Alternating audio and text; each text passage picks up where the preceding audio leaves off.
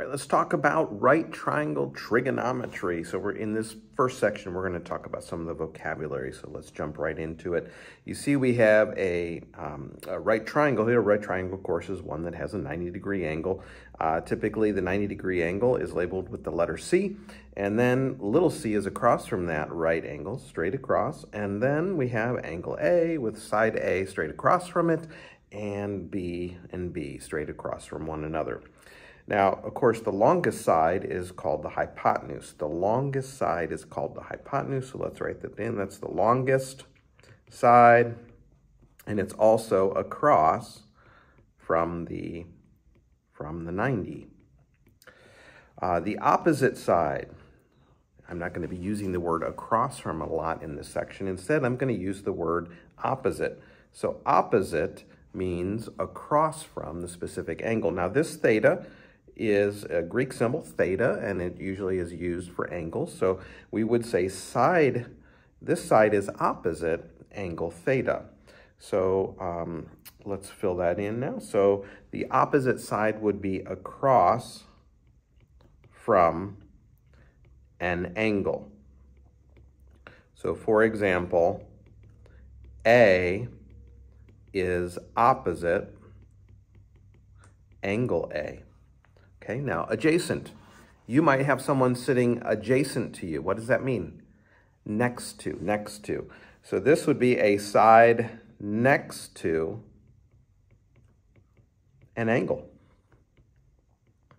Okay, so we would say B is adjacent to angle A. Let's come over here to the diagram here. You see how side B is next to angle A. That's adjacent. So down here we have the adjacent side to our theta angle, wherever that is. All right, so we have some of that vocabulary out of our way. Now we have these 6 trig functions that are ratios of sides of a triangle. They are ratios of sides of a triangle.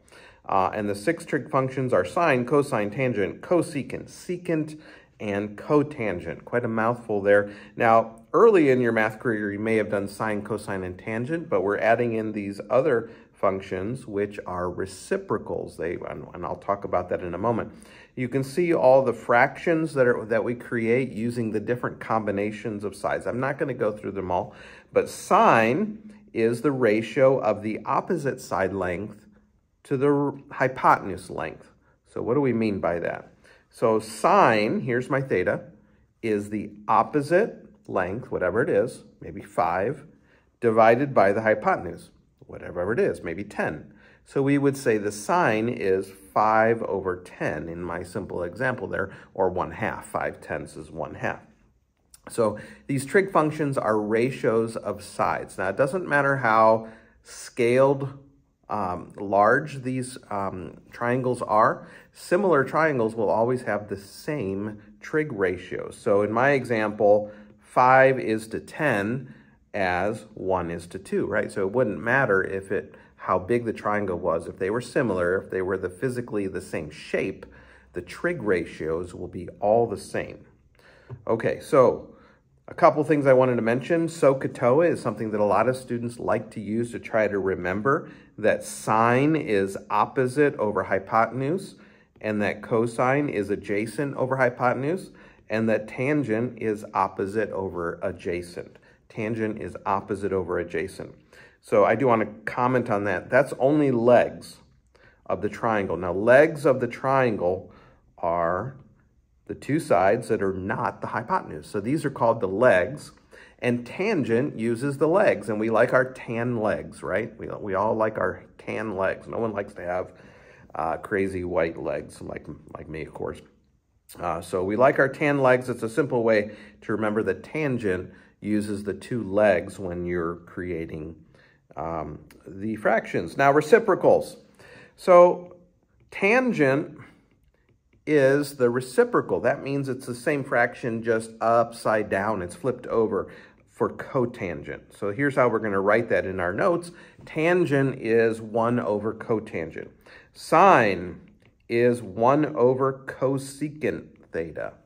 Cosine is 1 over secant theta. These are called identities, reciprocal identities. And if you take a pre-cal or a trig course, you're going to work a lot with all kinds of identities. So this is just one of them. These are how some of the trig functions relate as reciprocals of one another. All right, so here we have a simple example, and I'm going to correct this. This should be C, and this should be B here, folks. Okay. All right. So the tangent, or I'm sorry, the sine, let's start with the sine of theta.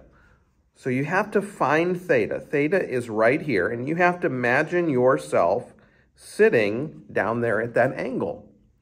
Now, sine is opposite over hypotenuse. Look up in your notes there. Sine is opposite over hypotenuse. So here's my angle. So the side opposite would be 3, and then the hypotenuse is 5. So we're going to come over here and we're going to fill in 3/5 for sine. Now cosine of theta is adjacent over hypotenuse. So that would be 4/5. You see how we do that? And then remember, the tangent involves the legs only, and it's opposite over adjacent. So that's 3/4. Now, often when I set these up for students, I set them up very nicely for you in that these two functions are reciprocals. So all you do is flip over the fraction. So it becomes 5/3, this becomes 5/4, and then this one becomes 4/3 for cotangent. All right, so those are the trig ratios for that triangle. Now in the next section, we're going to put those to work for us. So here our goal is to just understand how to find them. All right, so let's do another example. You might want to just pause the video and see if you can come up with these 6 trig functions. Okay, 3, 2, 1, pause. And okay, so the sine of angle A. Where is angle A? Uh-oh, angle A is way up high here this time. So I'm going to draw a little person up here because we have to imagine that we're looking out this direction from angle A. That's important to realize where your angle is because that helps you figure out the opposite and adjacent information. Now remember, sine is opposite over hypotenuse. You work with these enough, you'll have them memorized, trust me. You can also use that SOHCAHTOA to get yourself started. This is going to be 20 over 29. Cosine would be 21 over 29. Tangent is going to be opposite over adjacent leg. And then, again, I've set all these up nicely for you so that all you have to do is flip over the fractions to get the other 3 trig functions, 21 over 20. Isn't that easy? Okay, so let's throw you a little bit of a curveball here. Given that sine of theta is 2/3. Find the values for the other 5. So this one is 2/3. So where do we go from there? We got to get the other 5. Well, we don't know where theta is, and it really doesn't matter where you put it. You can put it down here. We'll just call that theta. So this is where our person would be sitting, right here. Okay, and we're given that the sine is 2/3. So that means 2 goes here, and 3 would go there. Now, we don't know how big this triangle is, but we know it's a 2-to-3 ratio. From here to here, it's a 2-to-3 ratio. So how do we get this third side, folks?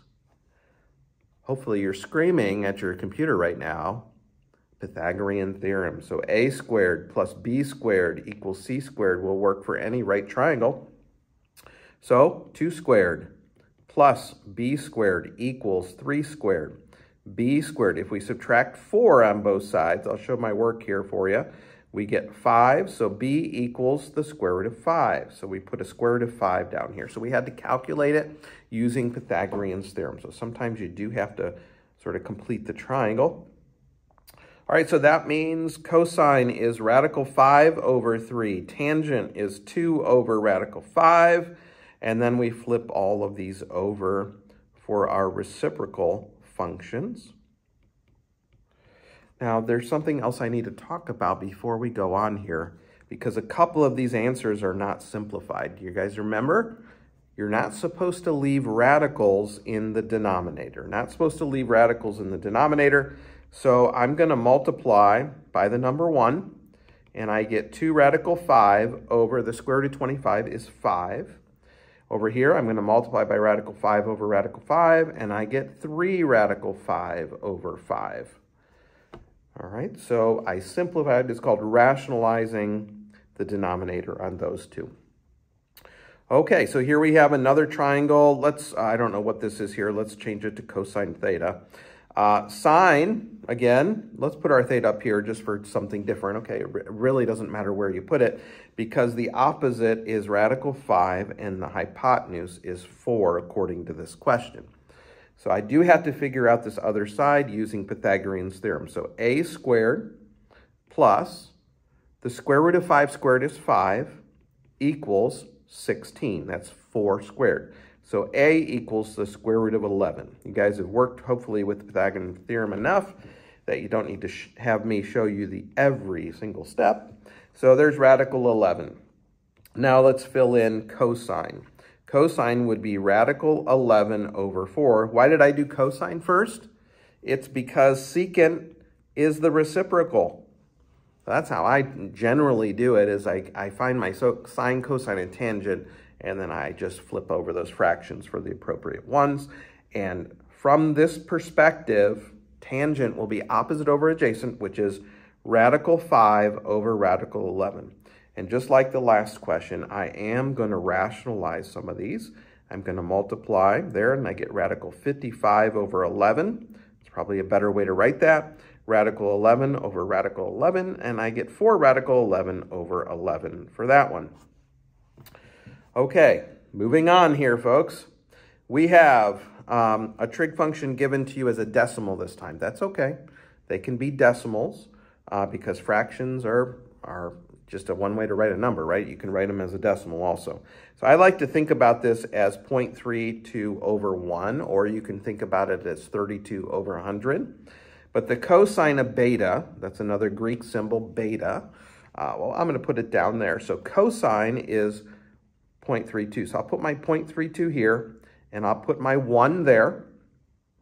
And then I need to figure out that other side. So I do 0.32 squared plus b squared equals 1 squared. So I'm going to go to my handy-dandy calculator. I'm typing 1 minus 0.32 squared into the calculator, and I get b squared equals 0.8976. And now I'm going to square root that. Sorry, I probably should have had these done before I started the video. b equals 0.9474. So now we can fill in our trig functions. This would be 0.9474 divided by 1. So we don't even need to have that 1 there, right? Tangent is going to be opposite. That would be 9474 divided by my 0.32. I'm going to go in my calculator and go ahead and simplify this to be 2.96. And then cotangent would be the reciprocal. So I'm actually just going to have my calculator tell me straight away what the reciprocal of that would be. And it'd be 0.338. 0.338. So I have a couple of thought-provoking questions, hopefully thought-provoking questions here for you. And they are, if the sine of some angle is always 1/2, it's guaranteed to be 1/2, what can you tell me about the leg that's opposite and the hypotenuse? All right, so if the sine of angle A is guaranteed to be a 1 divided by 2, what does that mean about the hypotenuse and that leg? Now, a lot of students, when I went through these notes in person in class, they were telling me that means it's a length of 1 and a length of 2, but that's not quite right. Because I said earlier, we don't know the size of the triangle. All we know is that the hypotenuse is twice as big as the leg. That's what you want to say here. Or you could say the leg is half the size of the hypotenuse. So let's write that down. I think that's kind of neat to think about that. Is that the hypotenuse is twice the size of the leg, or the leg is half the hypotenuse. Because then look at this next question. I say, all right, so if the sine is 1/2 when the hypotenuse is 8, let's draw that. We got 8 here. Here's my right triangle. What is this leg over here if this is my angle A? It's 4.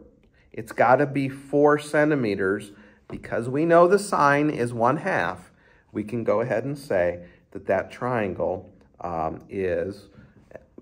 has a leg of 4 and a hypotenuse of 8, and then we could use Pythagorean theorem to figure out the other leg. All right, so these are my notes for this first section, which is just defining these trig functions. My next video will be going through and actually using these to solve some of the triangles. All right, good luck on your assignment, and until next time.